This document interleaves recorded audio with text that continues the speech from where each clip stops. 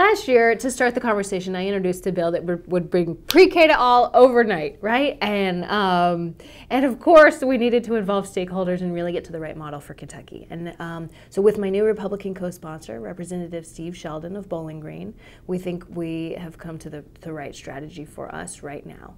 And that's to establish a task force in 2020 that's going to bring together experts from across the state, across sectors, and determine what's the best model for Kentucky. You know, what's working here in our limited pre-K program and what's working in other states where it is available to all families. And then by 2022, that task force will produce a bill that can be voted on in the 2022 budget session. So 2022 is quite some time away, you know, and some people argue that things take too long in Frankfort, but it's good that the task force is getting started in 2020, but do you have a cost estimate at this point? Well, I'll say that 2022 feels far away. It feels far away to me too, because I want pre-K tomorrow. But for families who are expecting or who have a newborn, you know, pre-K is still pretty far away for them. So when we're looking at cost estimates, we are getting numbers across the board. They're all big numbers. I'll acknowledge they're all big numbers. But the final number is really going to be determined by what the task force sees as the model for Kentucky. It's going to be some sort of mixed delivery model where we're using private centers, home-based centers, childcare centers, and public preschools. And when you look at what other states have done, there's just so many ways to do it that we'll have to see what Kentucky comes up with. Now here in Kentucky, do we currently have kindergarten all around the state, or are there still counties without that? So every county is offering kindergarten, right? This is another fight that I'm in, which is to fully fund kindergarten. So I was surprised to learn a year or so ago that in our school funding formula, kindergartners are counted as half of a kid compared to first graders who are a whole kid, right? And if you know kindergartners and first graders, you know there's not much of a difference, right? There's one birthday difference. And the reason that kindergartners are counted as half of a kid in our school funding formula is because Kentucky only mandates that districts offer a half day of kindergarten.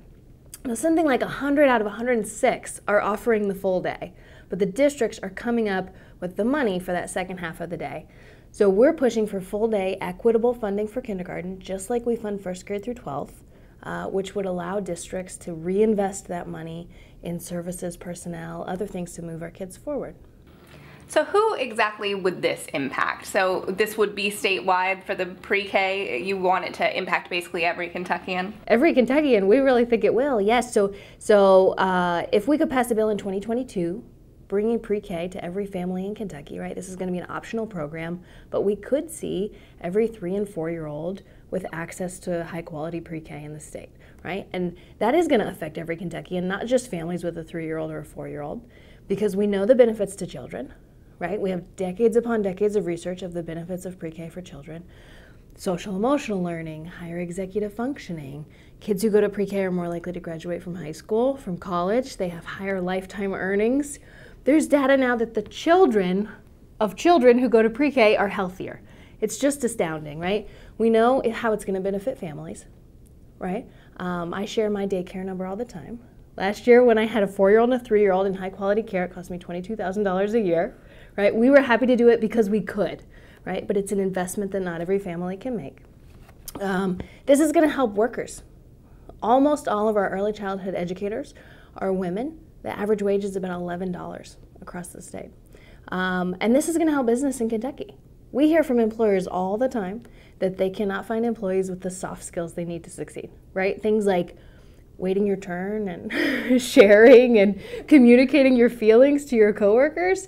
And so we are arguing, where do people learn to do that? Pre-K is a great place. So what do the critics have to say? I'm sure not everybody is supportive of this, and I'm sure with the price tag that also brings critics. So you know what's interesting? You know what's interesting? So we're not seeing anyone in Frankfort on either side of the aisle arguing with the data. Like I said, there's decades of research showing the benefits of pre-K. No one's arguing with the data. We're going to fight over the price tag, for sure. I think it's a matter of believing enough in the cause to be willing to engage in that fight. Now, we do hear criticisms from around the state. One is that we want to get our hands on the children sooner so we can brainwash them. If we were going to do that, I think kindergarten through 12th grade would be long enough, right? Another criticism is from people who haven't been in a pre-K classroom recently and don't really understand what play-based learning looks like. Some people think it's babysitting. It's not.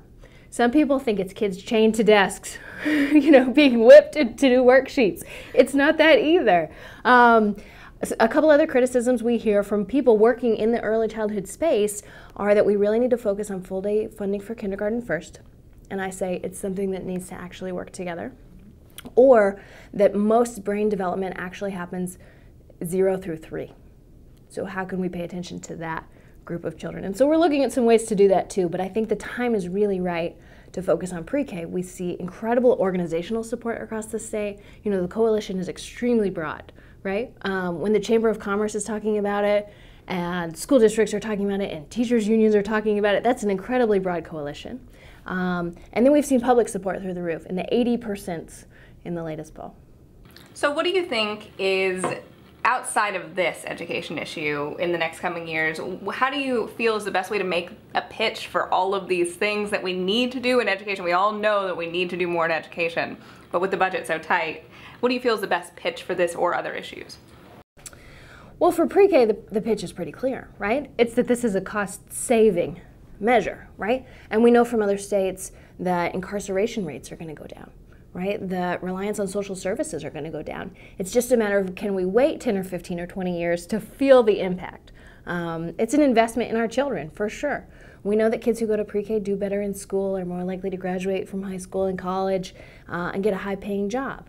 These are the kind of employees we want in Kentucky, right? When we're looking to bring employees from out of state, we need to have an attractive quality of life for them to come here. And we know that pre-K is going to add to that. So my argument is that pre-K is an investment, right? And I'm not finding many people who will disagree. It's just, are we willing to make it right now? Across Kentucky, there's so many families, right, who have their children in childcare right now. And they're seeing both how valuable it is, right? We're in a state that doesn't mandate that kids show up to school until they're 6 years old. Anybody, a parent, a grandparent, an auntie who sees a child from 0 to 5 knows the incredible amount of learning that's happening every single day. And it just feels like we're shortchanging our kids if we wait until they're 6 to give them that opportunity to learn, to engage, to build the social skills and the friendships that they do when they're in school. I'll say that those parents are also feeling the pain of paying for high quality childcare. We're seeing the rate go up at the same rate of college tuition. We talk about college affordability an awful lot, but people keep childcare costs kind of a secret. So that's why I shout my big old number all the time, and I say that young families need to say, this is what I'm paying. This is how it's straining my family. What can we do about it?